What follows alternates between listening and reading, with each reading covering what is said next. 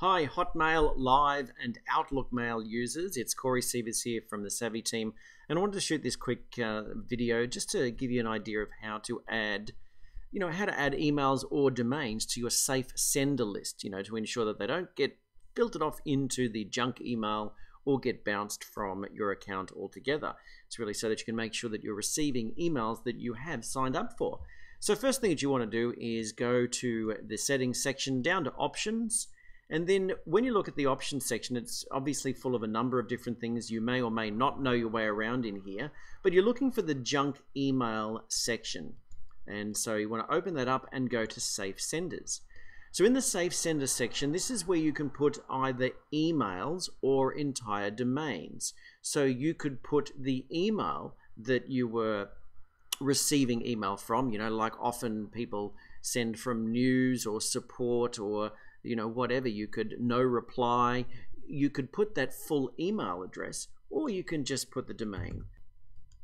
So we recommend you simply put the full domain name that you'll be receiving from. Click plus, and there you have it. You'll just need to hit save, and now that domain is added to your safe sender list. And you can add other domains. You can add specific email addresses as well.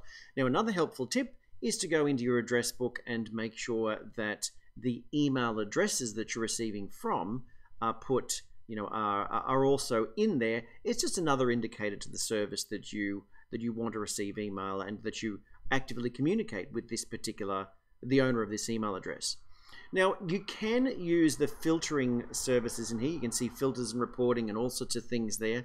The downside of using the filter type of arrangement is that often people filter their emails into a special section and then they forget they added the filter, and so they never see them. And one of the things that we're often receiving questions about regarding email support is, I'm no longer getting your emails. And then the person remembered, oh, that's right, I got all tricky and added a filter to put them into a special section or folder, and then you forget about that. So our recommendation is to just have it delivered to your main inbox and then be able to read it and file it from there. It's the best way not to miss out on important info, and also even username and password updates and all that sort of thing. So hope those tips help, and we look forward to communicating with you via email.